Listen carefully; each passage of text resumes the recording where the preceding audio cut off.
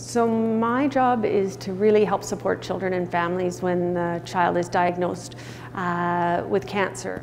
You know, people would think that because we don't have a lot of children in the hospital with COVID that maybe it hasn't changed things very much, but everything has become harder. And I think for me, it's seeing the hardest days of families that they go through and them being unable to grieve with their extended family, brothers and sisters being apart.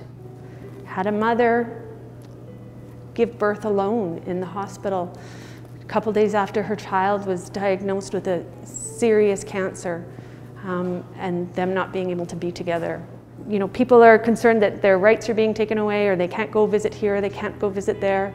Imagine yourself living in a maybe 10 by 6 bedroom, and that's your spot, and you have to stay in that room. You can't come out to play. Imagine your child in that room, and then make your decisions based on that.